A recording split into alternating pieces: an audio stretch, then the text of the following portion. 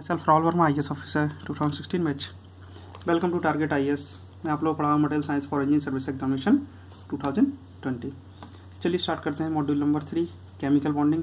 Last module second module में आप लोगों को मैं आयनिक बॉन्ड के बारे में पढ़ा चुका हूँ। आज मैं आप लोगों को पढ़ाऊँगा मेटेलिक बॉन्ड के बारे में और कोवलेंट बॉन्ड के बारे में। चलिए स्टार्ट करते हैं मॉड्यूल नंबर 2। अगर आपने लास्ट मॉड्यूल नहीं देखा है तो यहाँ से बेसिक आपका मटेरियल साइंस स्टार्ट हुआ है, तो आप इसे देख लीजिए। केमिकल बॉन्डिंग के कंसेप्ट भी बताए थे मैंने यहाँ पे। और आज स्टार्ट करते हैं covalent bond. Covalent bond, these bond formed by the sharing of the electron is called covalent bond. Sharing of the electron means equal sharing of the electron. Equal यहाँ पे लिख दे रहा हूँ मैं, equal sharing of electron. Pairs में electron की sharing होगी, या फिर आपका कोई भी आपका एक एटम होगा वो सिंपल से आप एक इलेक्ट्रॉन की शेयरिंग करेगा, या फिर 2 इलेक्ट्रॉन की शेयरिंग करेगा, या फिर 3 इलेक्ट्रॉन की शेयरिंग करेगा, और सिंगल बॉन्ड, डबल बॉन्ड और ट्रिपल बॉन्ड फॉर्म करेगा। जैसे मैंने यहाँ पे सिंपल सा भी एग्जांपल के फॉर्म में आपको बता दे रहा हूँ। एग्जांपल के फॉर्म में यहाँ पे क्लोरीन लिया। क्लोरीन की आउटर मोस्ट ऑर्बिट में अगर आप देखेंगे, क्लोरीन की कन्फिगरेशन करते हैं तो आपके क्लोरीन को जैसे मैंने 2, 8, 7, देखिए इसके आउटर मोस्ट ऑर्बिट में कितने इलेक्ट्रॉन है? 7 इलेक्ट्रॉन है। 1, 2, 3, 4, 5, 6, 7। इस क्लोरीन की भी आउटर मोस्ट ऑर्बिट में 7 इलेक्ट्रॉन है। 1, 2, 3, 4, 5, 6 और 7। अब ये दोनों क्लोरीन एटम आपस में मिलके एक स्टेबल एटम बनाएंगे आपका Cl2, क्योंकि एक इलेक्ट्रॉन इसके साथ शेयर करेगा और एक क्लोरीन इसके साथ अपना एक इलेक्ट्रॉन शेयर करेगा, तभी जाके एक स्टेबल फॉर्म करेंगे अपना एटम। तो मैं समझता हूँ कि आई थिंक आपको ये क्लियर हो गया होगा कि सबसे पहले आपका एक क्लोरीन एटम था जिसके आउटर मोस्ट ऑर्बिट में आपके 7 इलेक्ट्रॉन थे। एक इलेक्ट्रॉन इसने इस क्लोरीन से ले लिया और अपना एक इलेक्ट्रॉन इसको दिया, तो आपस में इनकी म्यूचुअल शेयरिंग हुई, इक्वल शेयरिंग हुई इन दोनों की, equal sharing of the electron. और इनके ऑक्टेट कंप्लीट हो गए। ऑक्टेट कंप्लीट होते ही ये स्टेबल डाई एटॉमिक मॉलिक्यूल बन गए। आपकी दोनों डाई एटॉमिक मॉलिक्यूल बन गए। इन्हें एक इलेक्ट्रॉन की शेयरिंग की है। Cl सिंगल बॉन्ड Cl, एक सिंगल बॉन्ड ने फॉर्म करी है क्योंकि इन्हें एक पेयर अपना फॉर्म किया है, एक इलेक्ट्रॉन की इन्हें आपस में शेयरिंग की है। इसी तरीके से हम लोग देख सकते हैं ऑक्सीजन के केस में।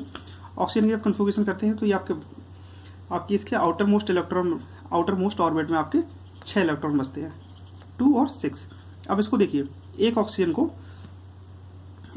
एटम को आपको 2 इलेक्ट्रॉन की जरूरत है, क्योंकि इसके आउटर मोस्ट ऑर्बिट में कितने इलेक्ट्रॉन है?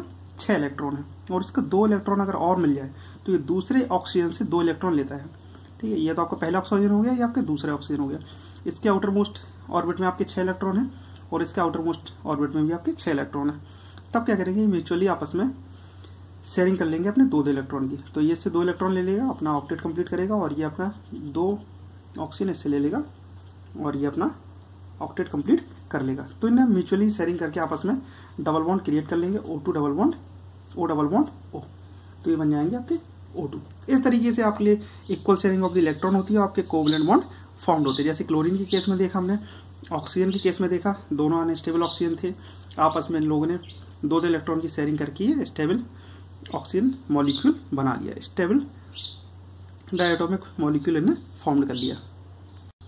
हम लोग नाइट्रोजन का भी केस ले सकते हैं, जिसके आउटर मोस्ट ऑर्बिट में आपके 2 और 5, आपके इसके आउटर मोस्ट ऑर्बिट में देखिए 5 इलेक्ट्रॉन है।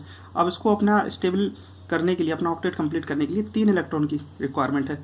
जो दूसरे नाइट्रोजन एटम के पास भी आपके आउटर मोस्ट ऑर्बिट में 5 इलेक्ट्रॉन होंगे, इसको भी 3 इलेक्ट्रॉन की रिक्वायरमेंट है। तो ये आपस में 3 इलेक्ट्रॉन की शेयरिंग कर लेंगे और N triple bond N form करेंगे।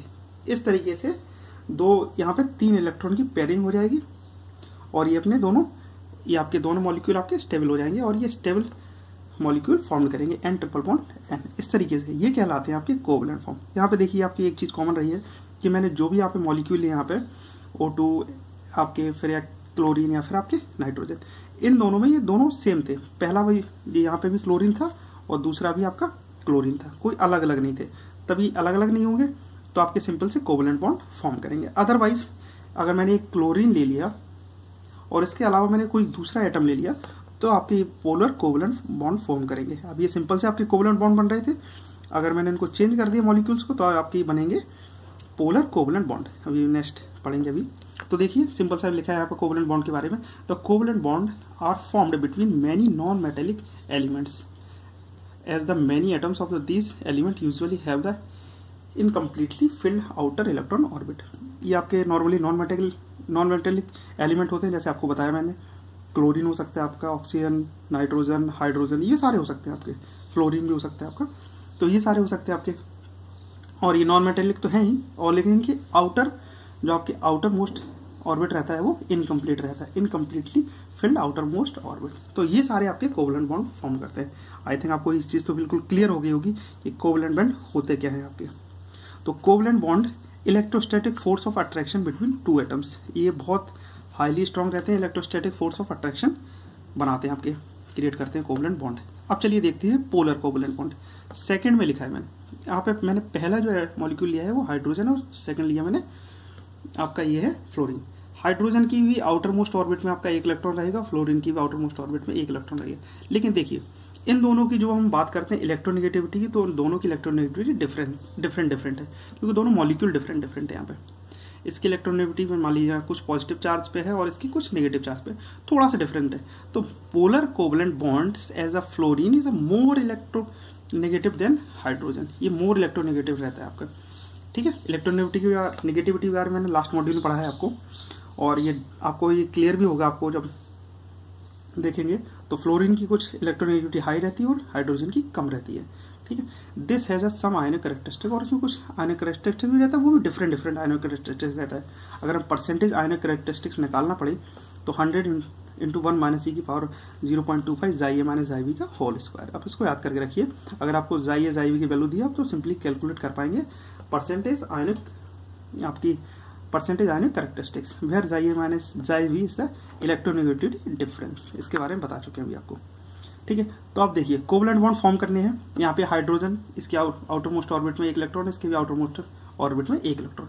अब इनको क्या करना है, ये दोनों एक बॉन्ड फॉर्म करेंगे, वो कहलाएगा आपका पोलर कोवलेंट बॉन्ड। ठीक है, देखिए when covalent bond is formed between the two dissimilar atom. ठीक है, यहाँ पे देखिए कोवलेंट बॉन्ड फॉर्म हो रहे थे, वो भी सिमिलर मेटल थे, क्लोरीन, हाइड्रोजन, ये सारे सिमिलर एटम थे। अभी आपके यहाँ पे एटम आपके डिफरेंट हो गए हैं। ठीक है, जब आपके मॉलिक्यूल फॉर्म होंगे तो आपके डिफरेंट एटम से होंगे। जैसे when covalent bond is form between two dissimilar atom then this bond have a certain ionic characteristic also, और इसमें जो कुछ आयनिक कैरेक्टरिस्टिक फॉर्म्ड होगी क्योंकि इनकी इलेक्ट्रोनेगेटिविटी डिफरेंट है। Because of the different in the electronegativity of the atom, देखो यहाँ पे लिखा है because of the difference in the electronegativity of the atom such bond is called the polar covalent bond, और इनको बोलते हैं पोलर कोवलेंट बॉन्ड। तो आई थिंक आपको ये भी क्लियर हो गया होगा कि कोवलेंट बॉन्ड और पोलर कोवलेंट बॉन्ड क्या होते हैं। ये आपके सिमिलर एटम से मिलते हैं और ये आपके डिसिमिलर आपके एटम से मिलके बने होते हैं कोवलेंट बॉन्ड। बस equal sharing of the electron रहती है दोनों में, एक इलेक्ट्रॉन शेयर करेंगे या दो इलेक्ट्रॉन शेयर करेंगे या तीन इलेक्ट्रॉन शेयर करेंगे, इस तरीके से बनते हैं आपके। तो ये आई थिंक आपको क्लियर हो गया होगा कोवलेंट बॉन्ड। अब मैं आपको बताता हूँ properties of covalent bond. Simple C properties है, मटेरियल साइंस में चीजें ज्यादा याद करने के लिए होती है, समझने के लिए कम होती हैं चीजें। चलिए कुछ याद करते हैं कुछ चीजों को।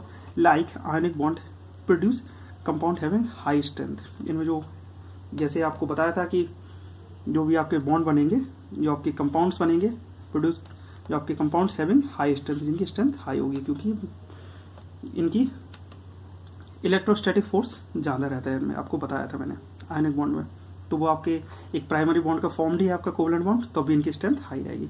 Atomic movement with in the crystal materials is not possible without the breaking bond.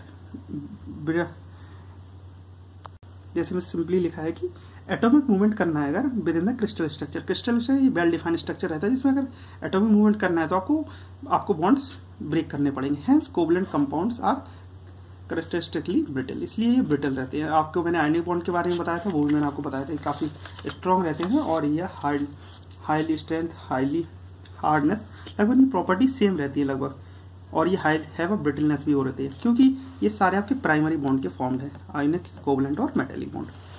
ठीक है, तो ये भी आपके कैरेक्टरिस्टिकली ब्रिटल रहते हैं, आपके हाई स्ट्रेंथ रहती है इनमें। Melting point are high, electrically conductivity depend upon the bond strength.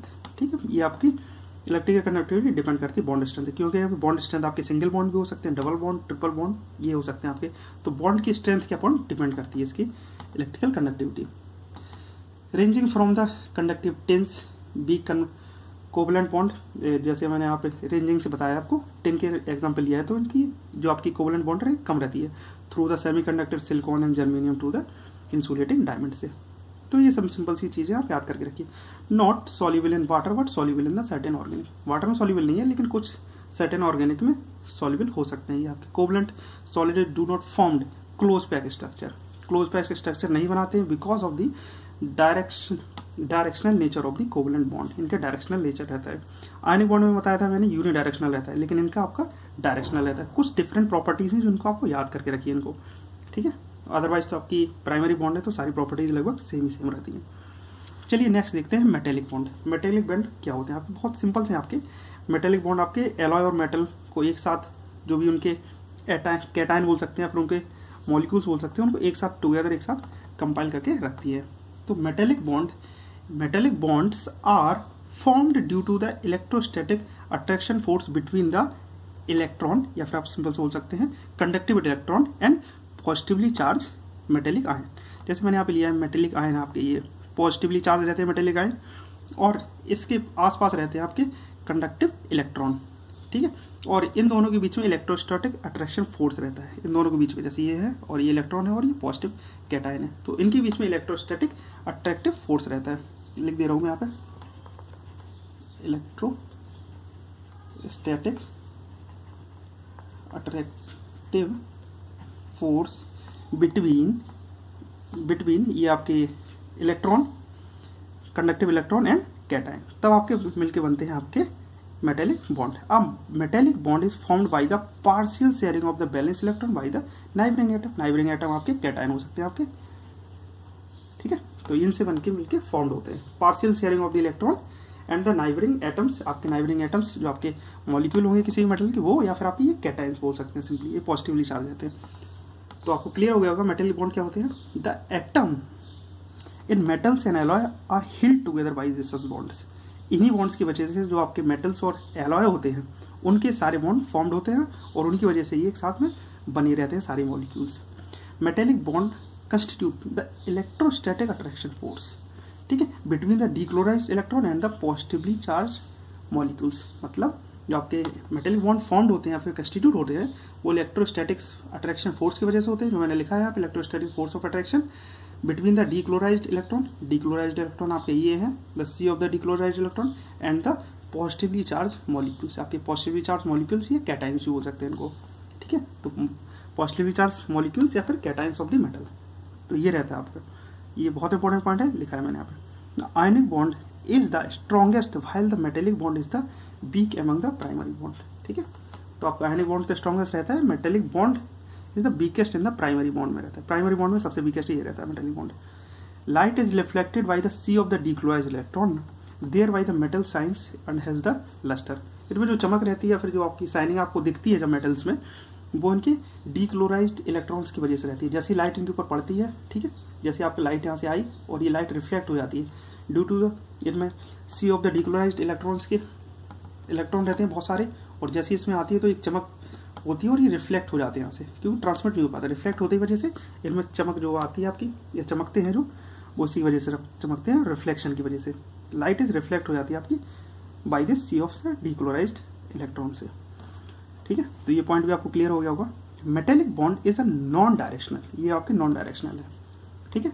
हमने आपको जो बताया था सिर्फ आप कोवलेंट बॉन्ड डायरेक्शनल बताया, अदरवाइज आपके ये भी नॉन डायरेक्शनल है, और आयनिक बॉन्ड थे वो भी आपके नॉन डायरेक्शनल है। सो मेलेबल एंड डक्टाइल, इसीलिए मेलेबल डक्टाइल है, अदरवाइज ये ब्रिटल होते हैं आपके, मेलेबल और डक्टाइल है। Attraction between the cation and electron cloud is strong. Attraction force रहता है कैटायंस और इलेक्ट्रॉन्स के बीच में, electron clouds means C of the डीक्लोराइज्ड ion electron is strong. Cation is closely packed in a 3D network. जो भी metals, हर एक metals की अलग अलग ज्योमेट्री रहती है, उसके अकॉर्डिंग वो 3D नेटवर्क फॉर्म करता है। जैसे आपके क्रिस्टल स्ट्रक्चर फॉर्म होते हैं, वैसे आपके मेटल्स में ये आपके स्ट्रक्चर फॉर्म होते हैं, 3D नेटवर्क फॉर्म होता है, और वो काफी क्लोजली पैक्ड रहते हैं, जैसे आपको पता ही होगा मेटल्स के प्रॉपर्टीज में।